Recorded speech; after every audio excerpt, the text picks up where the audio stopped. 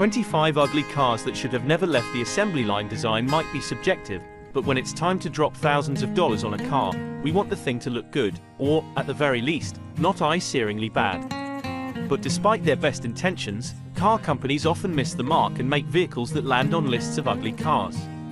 In many cases, that also means sales go down the tubes, though some bizarre cars soldier on for years, developing a decent following.